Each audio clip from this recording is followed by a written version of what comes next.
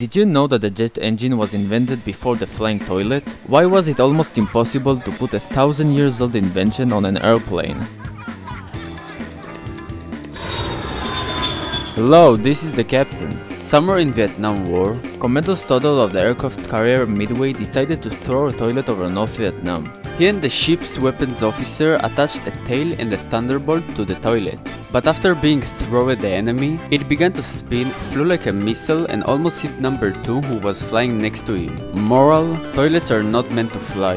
One of the biggest challenges in the field of aviation was to build the toilet on a plane. Once that wouldn't be a nightmare for the passengers. Our story begins in the 20s, the early days of civil aviation. The planes got bigger and held more passengers, the flight ranges increased and people couldn't resist. And without a solution to this matter, international flights would not be possible. And throwing feces from airplane is simply not proper. So the first plane with a toilet was invented by Johnny Capani, a great aviation genius, in 1921. The craft, CA-60, was a huge pilot ship with 9 wings. Yes, 9. And 8 engines. It had a toilet with attached waste tank. But what? The smell didn't know it wasn't allowed to come out of the tank. And the toilet smelled awful.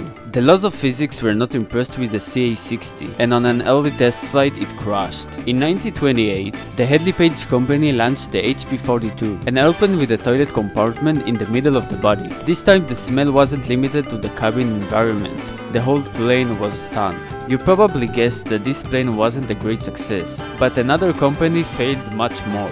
In 1934, the British Supermarine launched the Starner plane. This time the waste was pumped with air pressure coming from pipes in the body of the plane. Someone there forgot that pressurized air tends to make a sound. Not only did the toilet stink, it made a blood-curdling screech when it was turned on. Supermarine ate the heart out. Its plane was called the Screaming Toilet, and the whole industry laughed, and rightfully, until she built one fighter plane, the Spitfire, which saved Britain and the company's name. In the 30s, the industry struggled to come up with a toilet that wouldn't white out the plane and wouldn't threaten or disgust the passengers. When the chemical toilet invented, everyone was happy, but the joy was premature. The chemical caused nausea, dizziness and vomiting. Even after changing the composition of the toilet, only very large planes had a toilet compartment.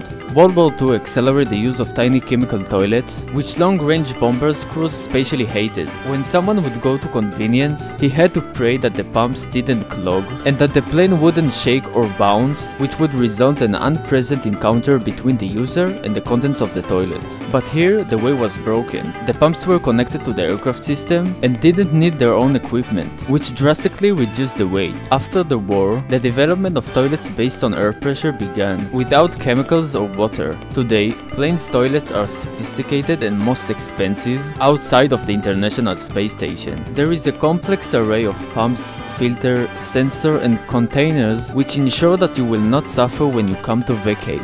And about the noises, we have all gotten used to the loud compression sound.